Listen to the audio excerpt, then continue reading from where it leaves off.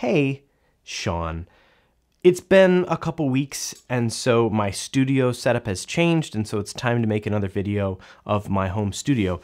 And before I just show you what my setup is this time, I kind of wanted to walk through what the obstacles are that I deal with my home studio, because maybe there's something like yours, and you can see the lengths that I've gone to and the things I've come up with to address some of those problems, and maybe they'll work for you too. First off, my office, my studio, isn't just my office and my studio. It's a room that has my desk in the corner, but it also has our couch, which can pull out into a sofa, or into a bed. This becomes our guest bedroom if it's not COVID. Our TV is in here, and so if we're gonna watch TV, we only have one TV in our house, it's this one. So if we're gonna watch anything, I can't leave stuff set up. I can't just have this room always be the studio with gear and tripods and C-stands and all this stuff. So on one hand, it's kind of an annoyance because it puts an obstacle between me and creating. Because if I have an idea, it's like, well, I got to get everything out. I got to bring the stands up from the basement, set everything up, and record, which is why I often batch record. I set things up, I record a few videos, then I break it down and take a break for a couple weeks and write things. But the convenience to that, or the benefit, is I get to change my setup each time and try different things, experiment with different things, edit it, go back and look at the footage and say, that didn't sound quite like I wanted to do. That didn't look quite how I wanted it to. And this iteration allows me to keep improving, and it gives me an excuse to make more of these YouTube studio videos.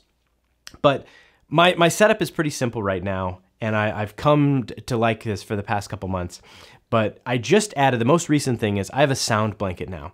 My room is a hardwood floor. I have a rug in here, a couch, and one curtain. And these sound panels behind my computer I found don't really do anything. If I'm recording anything on my computer, it sounds awful, just high resonance.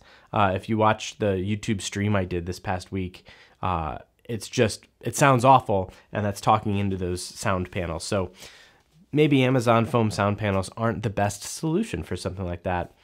Who knew? So I got a sound blanket, a legit sound blanket from, I think, vocalbooth2go.com or something. I'll put the link in the description. But this was the one that Gerald Undone recommends, and it's a real sound blanket. And I've had loading blankets in the past, and I finally upgraded, and it was more expensive, but night and day what it sounds like in here with this blanket. And it's not even like all around. I just have one up. I bought two, but I only have one up. It's just to my right here. I'm touching it now. But so a lot of the room is still exposed, but just having this in here and up absorbs a ton of the reverb, and I love the difference that makes. For a light, I have my Hudson Spyder Mosey, which I will admit to you, as I do every time, this light is absolutely overkill. This is what I use in my actual production for lighting interviews. It is a flexible, amazing, wonderful light, which if you've seen any of my videos recently, you've heard me talk about. It's like $3,500 for this light, and so I don't recommend it for your YouTube studio. But for me, it's really nice. Right now, it's on in parabolic mode, meaning the arms are bent toward me a little bit, which gives super soft shadows, but it means there's no diffusion. There's no big softbox. There's no 2 feet of separation between the source and the front of the diffusion.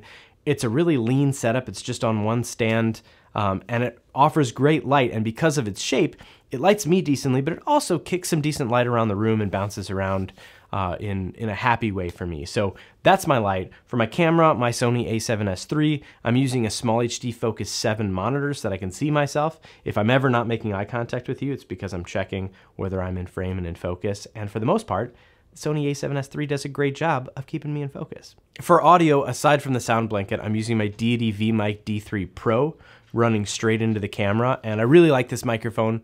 I've used it for a long time, and turns out this sound blanket goes a long way to fixing some of the issues it has, as any shotgun microphone would in a small echoey space like this. And lastly, we've got my key light, but I have 2 Aperture ALMCs in the back that are just battery-powered lights, which I bought and didn't use a lot at first, and I'm finding in production they're a really handy way to just add a little something. And I've had other tiny portable lights from Aperture in the past, and I just never used them. And I was sort of rolling my eyes after I bought these, like, what did I just waste money on? And I hate how Aperture packages these small lights because there's so much waste in them. Like, they each have a canvas carrying case that comes with it. I don't know anyone who's going to put these things in a separate canvas carrying cases for each one that hold USB charging cables. Yeah. But in spite of that, I have them. And so I started using them. They have magnets on the back of them, and so I can stick them to stands and stuff like that, and it makes a quick difference. Here, let me take a pink one, and I will stick it to my microphone C stand. And just like that, well, it's shining a bit on me, but I can have a pink accent on the wall pretty easily, and I can change whatever color that is. So they're handy little lights, and I think it's gone a little way to just making the video slightly more interesting to look at rather than just an all beige wall behind me. So this is the studio as we're working with it today. If you've got any questions or suggestions, throw them in the comments, because I'm always trying to make this thing better. Thank you for watching. I sincerely appreciate you making it this far. See you later. Bye.